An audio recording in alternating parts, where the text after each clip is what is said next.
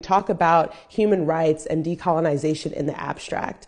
But then when students want to put those theories into practice and we want to express and condemn the violence we talk about in our textbooks, it becomes an issue. And so I do know, I'm not naive to the situation that we have here in the US. Our government funds Israel. We fund the military occupation. We fund their missiles. But I thought that as a student, because we are encouraged to have this discourse and to talk about these issues, I didn't foresee me sending a message to the law school community where we have human rights fellowships to become such national news. Rena Workman released a statement saying, in part, Israel bears full responsibility for this tremendous loss of life. Expressing, quote, unwavering and absolute solidarity with Palestinians in their resistance against oppression toward liberation and self-determination, unquote.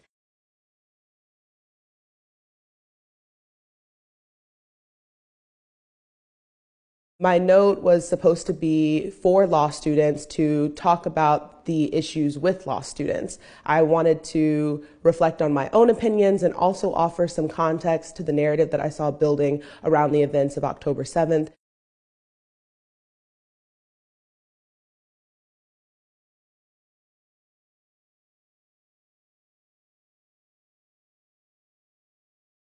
I think that as a Black person who has seen the violence from police officers against people in my community, it deeply concerns me that there is such a tangible link between the violence we're seeing in Palestine and the violence I see in the US. I think a lot about how the police in America work very closely with the Israeli occupation forces. We're seeing in Atlanta this program called GILLY, which is an exchange program for police officers to learn and train with the IOF and then bring those same tactics back here. And then I also think, as a Black person, I think really deeply about resistance and what exactly that looks like. And, we talk about by any means necessary or until we're free. I would not be here if not for the resistance of my ancestors. Because it is our tax dollars that are funding this genocide. And we're also organizing around a free Palestine so that Palestinians have the right to return and freedom in their land. We are seeing people get more educated and want to do something about this issue. And so it's really important that we keep that energy up so that even if there is a ceasefire, we do see a free Palestine within our lifetime.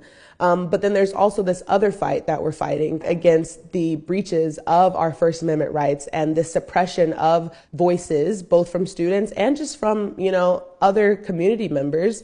And it's interesting because it's not just our voices, right? We're being told that we can't protest. We're seeing incredible police presence at these civic actions. Something we really need to look at seriously is how comfortable the state is getting in being in this surveillance and this repression.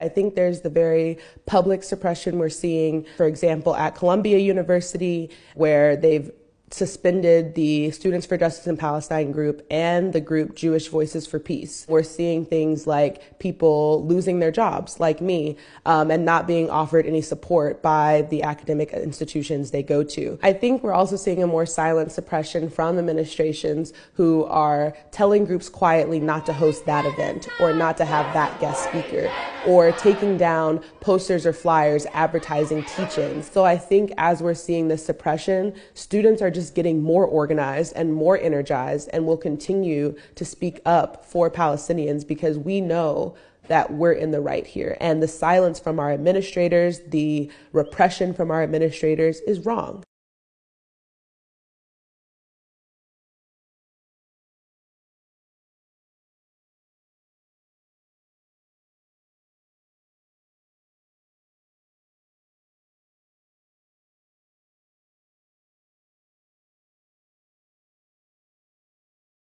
At the end of the day, if they can do these atrocities across the world, there is nothing stopping them from doing those same atrocities here. And so it is our duty to speak up for people everywhere around the world facing these colonial powers, this oppression, because that is how we save ourselves. I think someone said that, we are not freeing Palestine. Palestine is freeing us. And I think that is so important, because that's really how I see the situation and my own solidarity.